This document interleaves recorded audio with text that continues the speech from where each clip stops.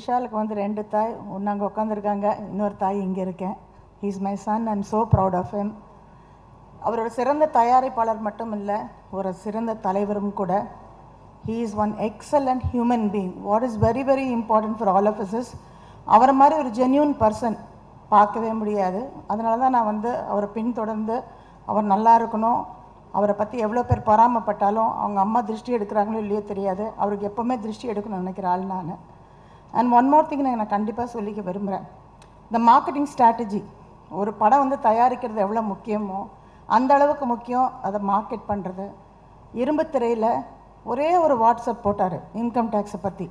உலகம் பூரா இருக்கிற தமிழர்கள் அந்த வாட்ஸ்அப்பை பார்க்காதவங்களே கிடையாது. கண்டிப்பாக அதுக்கு கை தட்டணும்.